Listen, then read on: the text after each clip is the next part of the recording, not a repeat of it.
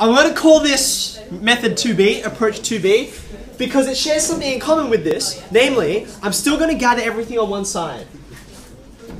So I'm going to gather everything in my inequality on one side to have a 0 on the other side.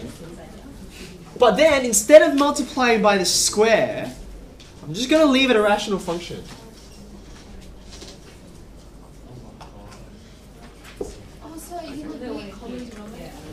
So, watch. Let's have a go at this, right? I'm starting with my first line again, right? 3 over x plus 2 is less than or equal to x. Let's do the gather on one side again. So I've got 3 on x plus 2 minus x, just like I had before. Now this time, I should make everything so I'm trying to go above the axis. So far nothing is different from the previous approach, okay? But instead of multiplying through by a square and making this a cubic problem, okay? I just want this thing to be one function, right? So that I can then sort of graph it, work with it, all that kind of thing. But I don't want to multiply by a square. So here's what I'll do instead. I have a denominator, just leave it as a denominator, and I'll make it a common denominator between these two things, okay?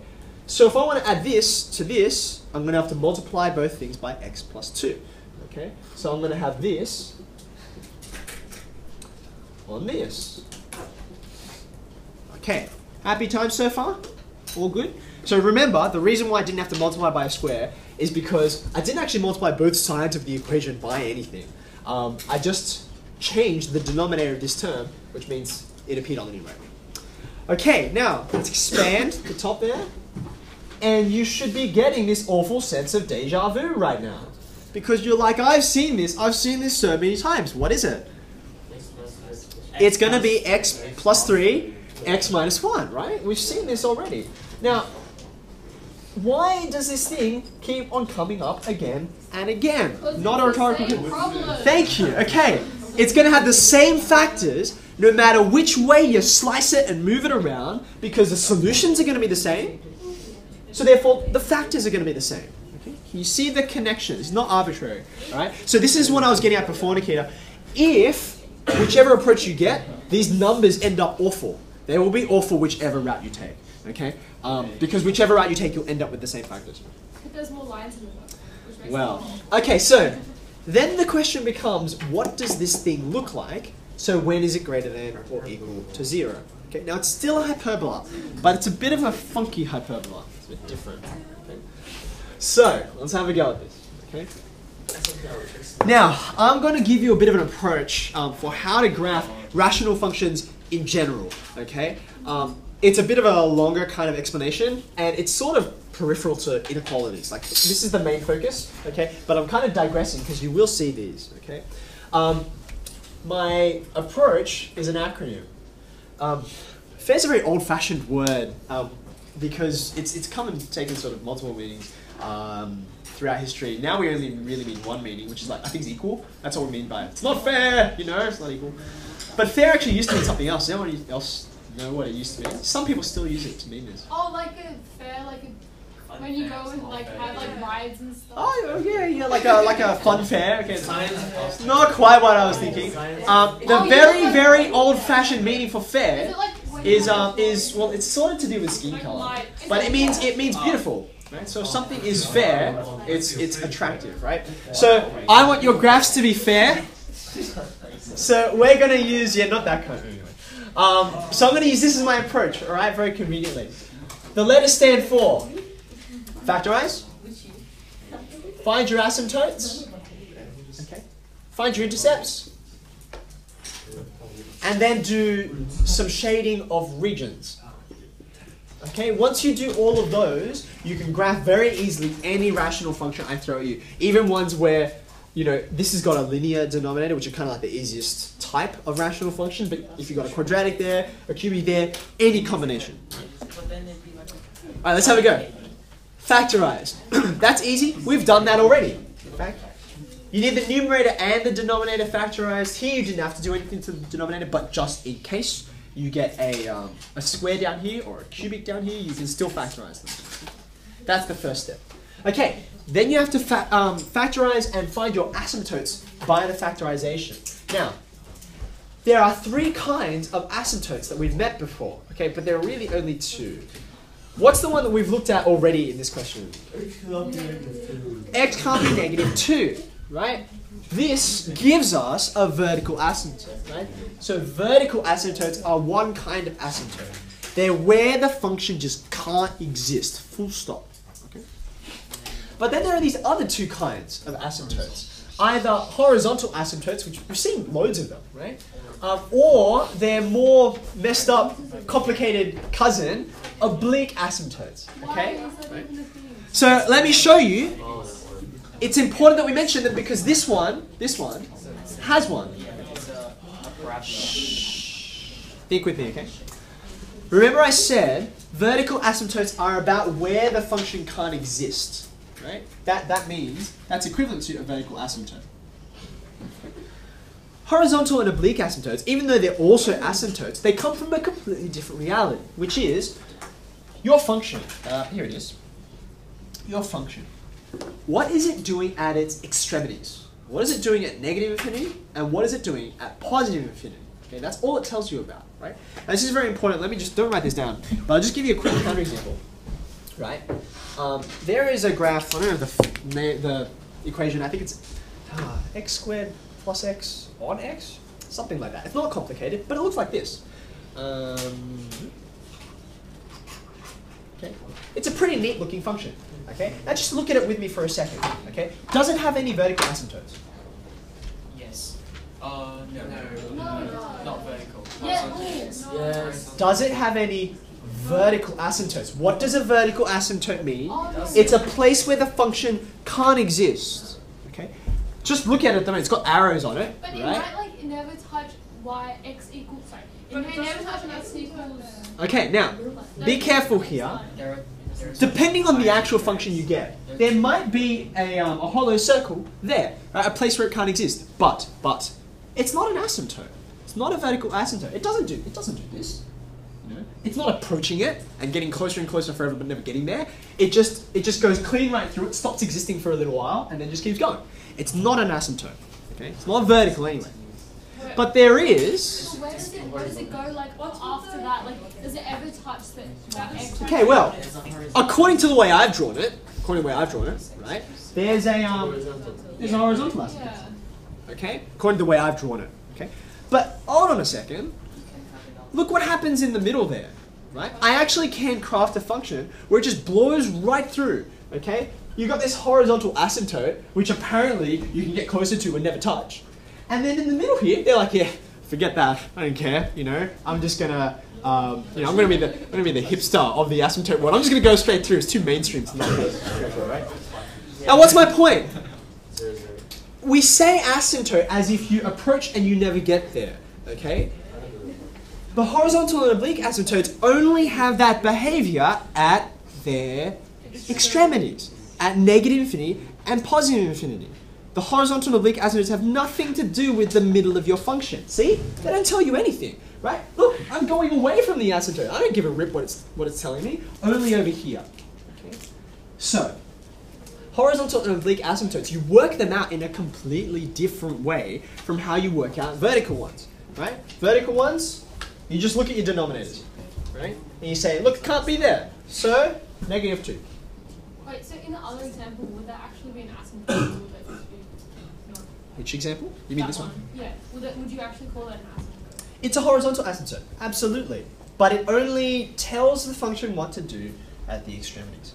So it's actually kind of misleading that we draw it in the middle, because it has no effect on the function in the middle. Okay? It's only at the ends. What do you mean with Okay. Now, like I said, this is how you work out a vertical asymptote. But if horizontal and oblique asymptotes are about what's happening at really, really negative values and really, really positive values, the simplest way to work out what they're doing is by putting really, really positive values or really, really negative values into your function and see what happens. Okay? Now let's look at simple examples.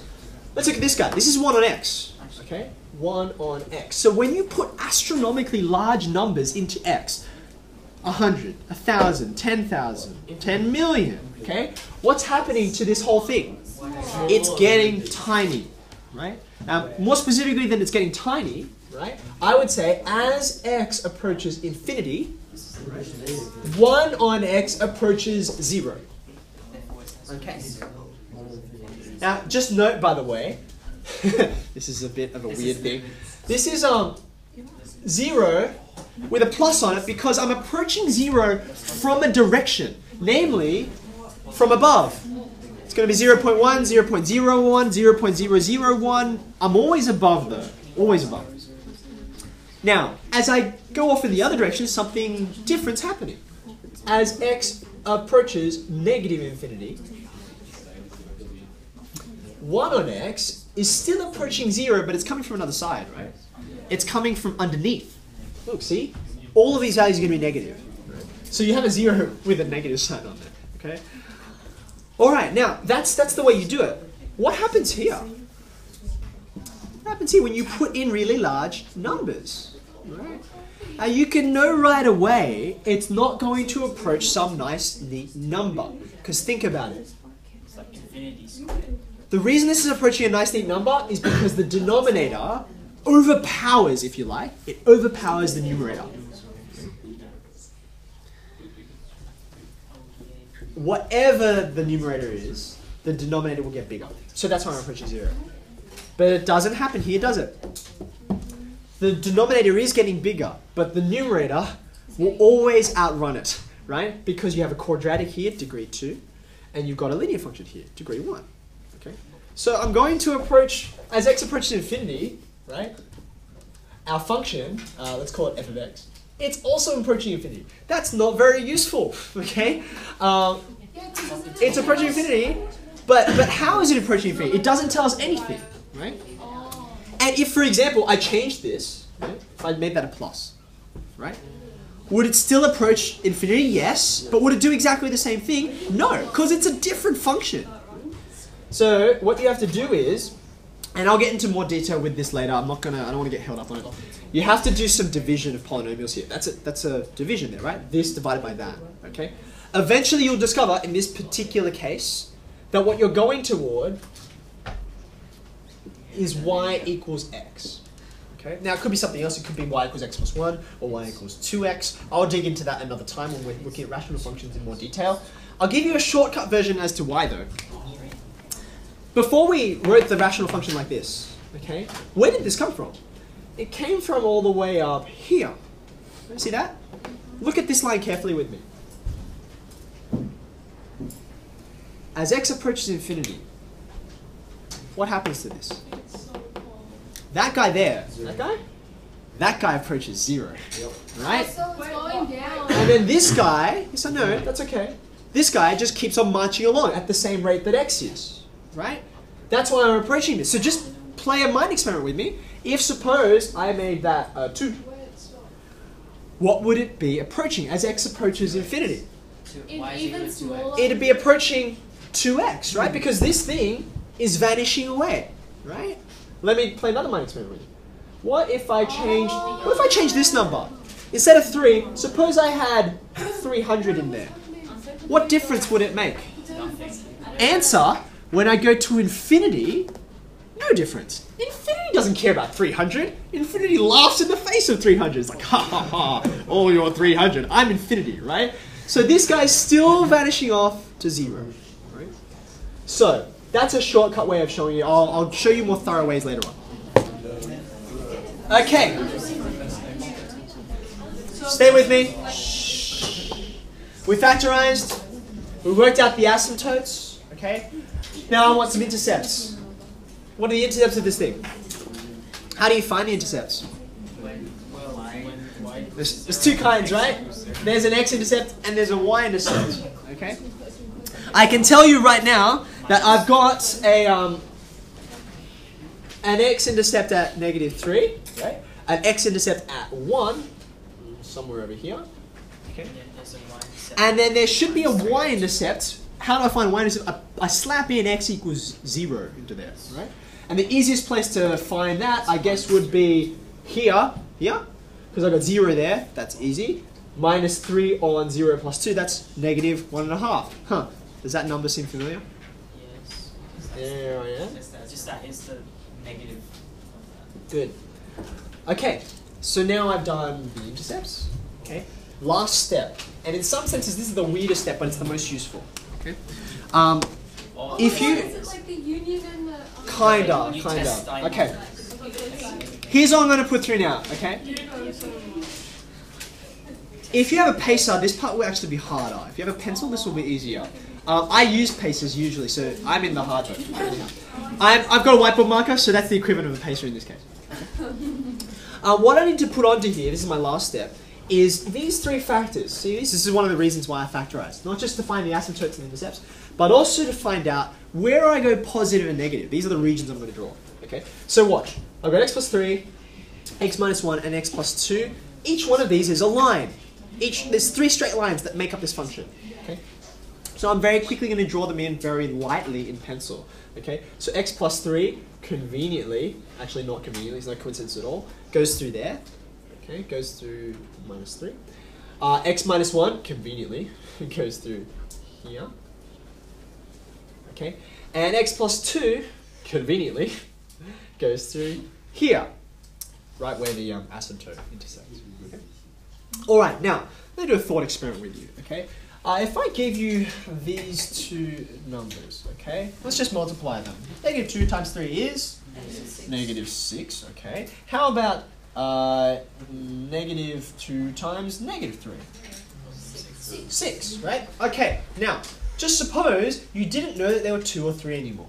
It was just a negative number times a positive number. Right? Even though you don't know the magnitudes, or should I say, the absolute values of these numbers, you do know their signs, right? So even though you don't know if it's negative 6, you know it's going to be negative something, yes? Okay. Now have a look at this one, right? I got 2 negatives. Now even though you won't know the magnitude of the answer, the absolute value, you can know that the sign of what you get at the end will be positive, because 2 negatives give you positive. Now have a look over here. Actually, I'll do one more. What if I divide it? What if I divided it? It's the same, isn't it? Because actually, division is just multiplication in disguise. Okay, it's just a different kind of multiplication. Now have a look at my green lines. These are my factors here, right? Not a good day to walk. These are my factors. So over here, on this side, I've got 3 negative factors. 3 negative factors. So when I put them all together, what will their product quotient thing, what sign will it have? It'll be negative, right? Because if I have 3 negatives, 2 of them will cancel out, and 1 will be left. So here's now where I'm going to do a bit of shading. Okay? Down here, I'm below the axis. Wait, why? Okay? I'll say it again. Over here, I've got all 3 of my factors being negative. Yes? So when I put 3 negatives together, if I put together an odd number of negatives, I'll still be negative. Okay, now, I'm going to cross over a little bit. Okay? In between these 2 spots here, from negative 3 all the way over to negative 2, what are the signs of my factors? 2 positive, 1 negative. Hold on. 2 negative. Other way around. Negative, negative, positive. Okay? So when I've got 2 negatives and a positive, what's the result? It's a positive, isn't it? Okay? Now you can start to see there's a bit of a pattern here. You can stop thinking about it, in fact. Because I go negative, then I go positive, and then I'm going to go negative, aren't I? All the way from negative 2 to the next factor. Right? All the way in here, I've got 2 positives and a negative. So of course, I will be negative. Okay? Last one now. Over here. Positive, positive, positive. The net result, positive. Oh, holy moly, it's cold. Okay, so, done. Regions.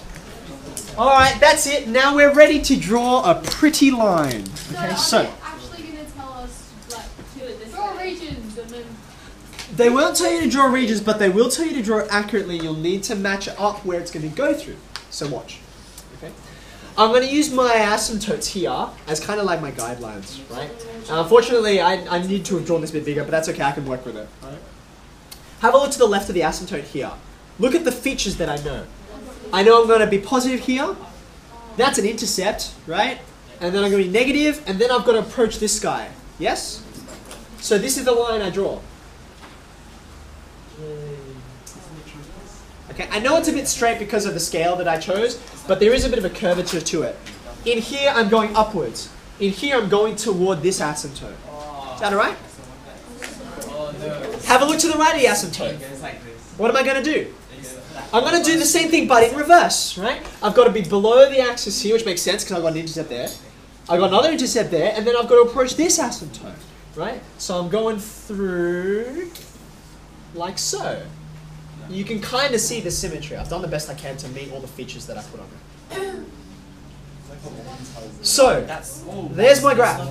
Okay? Why is it like That's a not a cubic? curve. Why is it like a cubic? It's probably not a cubic. It's not a cubic. It's just Yeah, it that looks like that when one. You mean like an up down? Oh, you mean this? You mean that? Is that what you're talking about? No, The the regions? other one is like. No, Oh, you mean like in here? Yeah. In here? I'm just trying to meet my points that I've already put in. So if I had done this in pencil, right, I would have maybe adjusted this a little bit so that I could just cleanly go through. Okay? I would have preferred to have drawn something like that. Okay. But I couldn't meet the points that I'd put in before. Okay, there you go. Alright.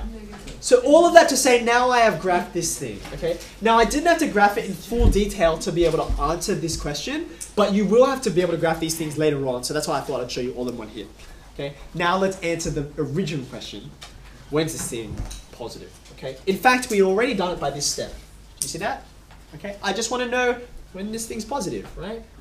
From here to here. There it is. See that? That's okay.